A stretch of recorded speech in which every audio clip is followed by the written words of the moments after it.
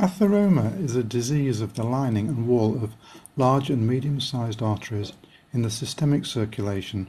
Atheroma progresses from fatty streaks to ulcerated occlusive fatty deposits. Atheroma affects systemic arteries, not veins. It is a disease of the intima. Fatty streaks progress to lipid plaques and then to fibrous plaques. Atheroma is composed of macrophages, smooth muscle cells, cholesterol-rich lipid and collagen, and atheroma is intensely thrombogenic. This is what atheroma looks like down the microscope.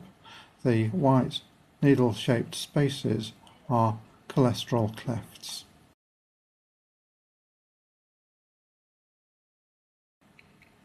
This is what fatty streaks look like.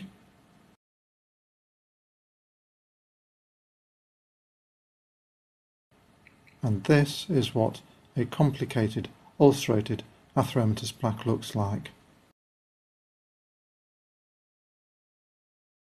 Risk factors for atheroma include advancing age, male gender, diabetes, familial and hyperlipidemia, hypertension, smoking, low socioeconomic status, low birth weight, obesity, stress, lack of exercise and a type A personality. The sites where atheroma commonly develop include bifurcation of the aorta, branch points of major arteries, around the ostia, particularly in the abdominal aorta, and these are sites subject to hemodynamic stresses due to local turbulence and shear stresses. This causes damage to the endothelium, where an atheromatous plaque can start to build up.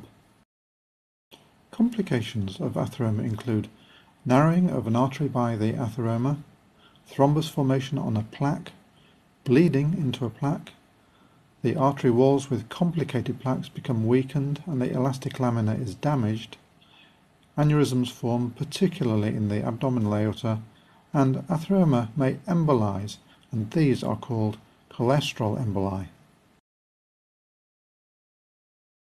This is the cross-section of a coronary artery severely occluded by atheroma.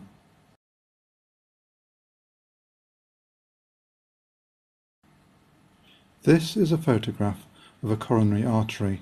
The brown area is where hemorrhage has occurred into the atheromatous plaque. This has caused fatal occlusion of the coronary artery.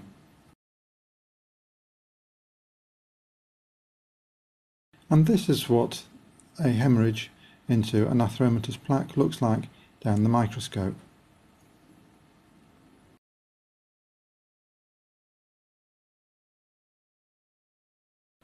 In this atheromatous aorta, we can see thrombus that has developed on the atheromatous plaque.